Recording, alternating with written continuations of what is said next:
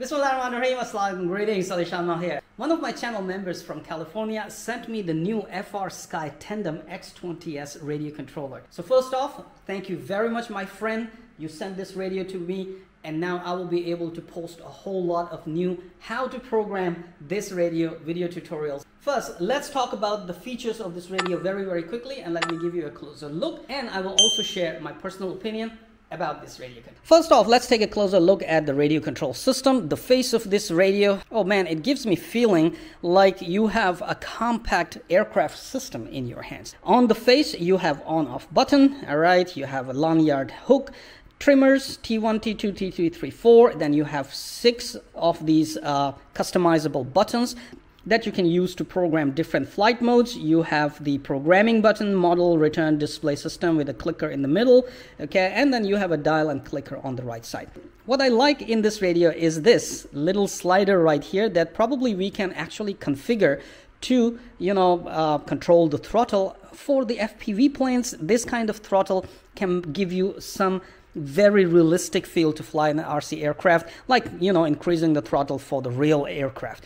Then we have 2 pots on top here, S1 and S2, a big nice 800 by 480, I believe that's the resolution of the screen, and it is a color touch screen, by the way, okay? This is a color touch screen, so you don't program the radio just using these, but also you can program the radio very quickly by just using the touch screen. The gimbals here are the Hall effect gimbal, high precision Hall effect gimbals, and they have a very nice good feel on them. Also notice they are very close to the edge, so people with the smaller hands, they actually feel better, and they will be able to control their models precisely without having any unwanted mixes on these 4 very essential channels.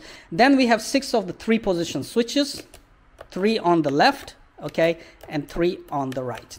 After that, we have 1 momentary spring-loaded switch and 1 2-position switch, which I often use for throttle cut.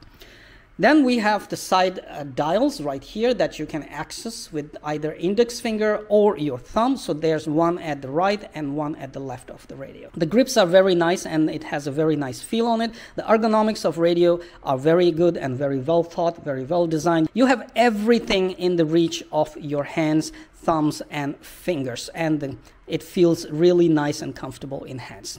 Now coming at the back side, you have 2 buttons right here that you can customize and use them for any other features that you want to control for your aircraft, okay?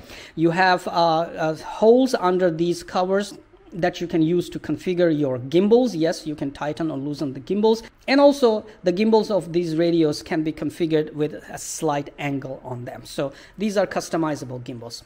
Then we have 2 external antenna ports right here, the connectors. So should you want to add high gain external 2.4 GHz and 900 Hz antennas, you can add them here. After that, under this cover, we have the audio jack, USB-C for charging, TF card slot, an auxiliary port, and a DSC jack right here. The radio has a light type module base, so basically you can use light modules, different types of light modules on the back of this radio and increase the functionality of this radio. But a 900 Hz antenna is already built in this handle, and a 2.4 GHz antenna is already built in under this screen.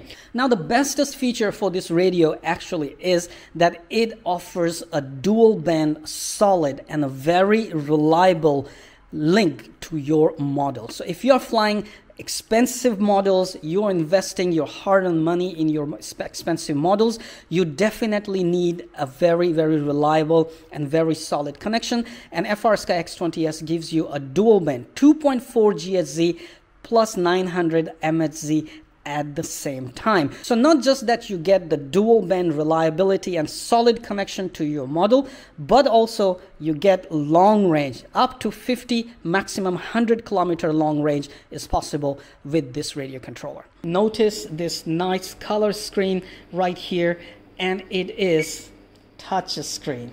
All right, so you can basically touch and control all the aspects of programming and do all the parameter settings right from here, okay?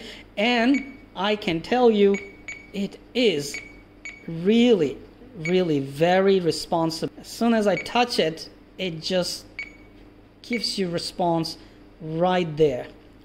Very responsive, very fluid, very easy to use. Now we have two of the most important radios sitting right here, and question that you have been asking yourself, which one should I go for? Well, it's all up to you. I love Radiomaster TX16S for it has a 4-in-1 multi-protocol functionality, which gives this radio an edge because you can bind and control many different kind of models from different manufacturers without having to buy receivers. But when it comes to additional advanced functionality for the programming and more reliable, as I've just mentioned, dual band solid reliable connection to fly expensive models, to configure and fly gliders and more complex RC models, RC jets, bigger, more expensive, dangerous type of RC helicopters, I would say you don't want to ignore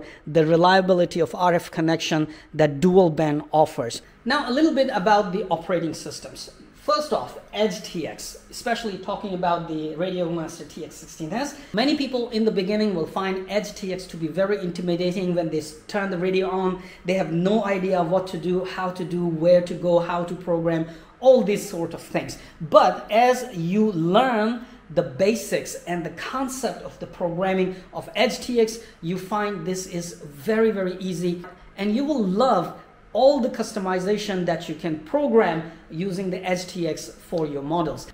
Now, my personal opinion, if you know how to program an Edge TX radio controller, you will be able to program the FrSky X20S with ETHOS operating system just fine. So don't be intimidated. Don't think that, oh, ETHOS, a completely brand new operating system. Oh man, there's way too many options. Yes, there are many more options, but that means you have more options, more customization that you can easily perform for your models.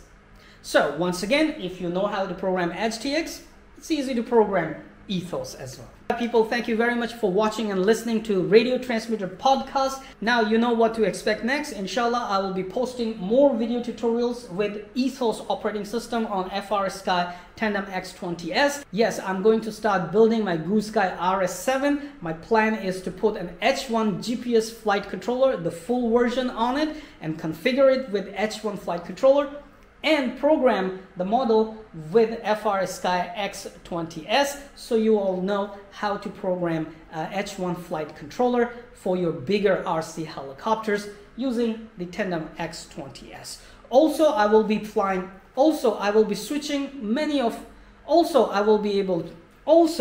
I can switch my FlySky. Not just that, but I'm also planning to switch some of my Flywing RC helicopters, scale RC helicopters running the scale H1 light flight controller like Huey UH1 V4, Airwolf to this radio controller, so I can make more video tutorials on how to program your Flywing scale GPS RC helicopters with FrSky X20S. Plus, of course, there is one new flight controller sitting right here.